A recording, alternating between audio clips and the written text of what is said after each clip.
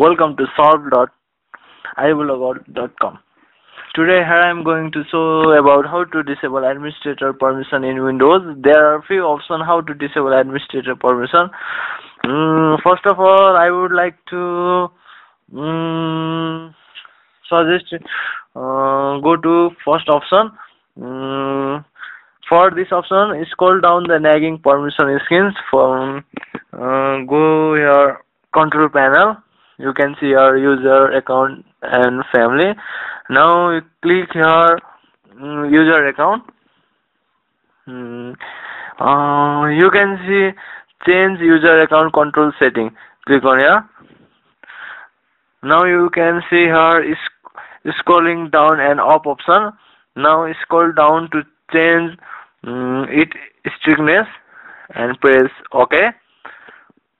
Now another option is change your account type. For this option, it may apply for if you have two or many user account profile, then apply for it. Okay, click here. Now you can see here two options: standard option and administrator. Clear mark here on administrator. Now here click here change account type. Okay. Now for option 3, this option is disable user account completely. You can go from here view by go small icon. Look at here. Here is administrative tool. Okay, click here. Now you can see here local security policy. Okay, click here. Now find out your local policies and security option.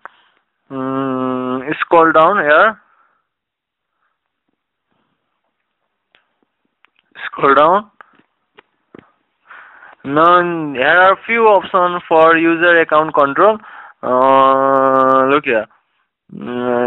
User account control, detect application installation and promote for evaluation. Okay.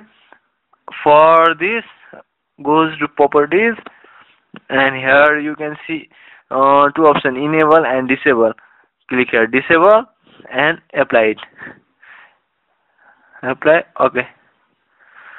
Now I am going to talk about option 4. If you plugged with external drive and it doesn't allow to make changes, then right click on driver.